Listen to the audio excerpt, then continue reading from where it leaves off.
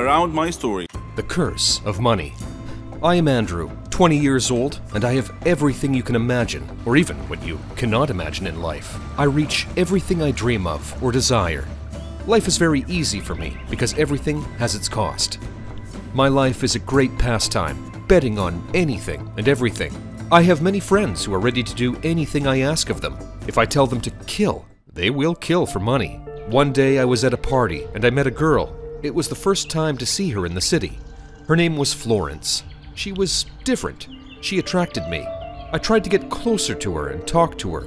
She rejected me.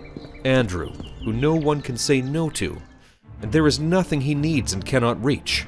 A girl said no to him. The next day I saw her walking with another boy named John. I felt defeated for the first time in my life. I gathered my friends and told them that I have to get to this girl in any way. Bring this boy, John, here tomorrow night. And really, John came. I was holding a very big party. We all enjoyed it. At first, it was a party like any party. And then I offered him a lot of money to leave Florence. And the truth is that this was not the first time I did that. The strange thing is that John did not agree. He provoked me very much. And the thing that provoked me most about him was his self-confidence, despite his poverty. I looked at my friends and laughed, so they understood what I wanted. They beat John severely and then threw him in front of the nearest hospital. During the days he stayed in the hospital, I tried to get closer to Florence in another, kinder way and began to attract her with my money and many gifts.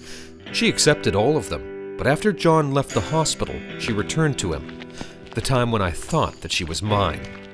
I felt that I was very foolish and was being laughed at by a girl I thought was different from any girl I knew. Florence knew well what she was doing, and John also refused the money because Florence could take much more, but no one could laugh at me before, and I can't leave what happened to pass normally. Among the gifts I gave to Florence was a yacht that I loved very much, and despite that, I gave it to her, hoping that she loves me.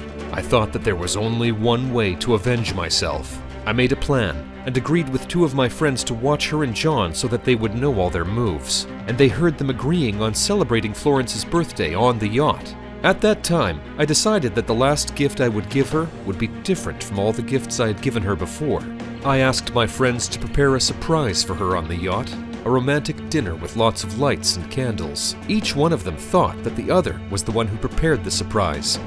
And because I needed this day to be remembered, I put cameras everywhere in the yacht. Exactly an hour after they were on the yacht and in the middle of the sea, I saw the yacht sinking. I heard their screams and saw their fear. My happiness was indescribable at the time. But this happiness did not complete when the police investigations began. They saw the cameras that were already damaged, but also the malfunction they found was very clear that it was fabricated. And for the first time, I found that money is unable to protect me or buy anything.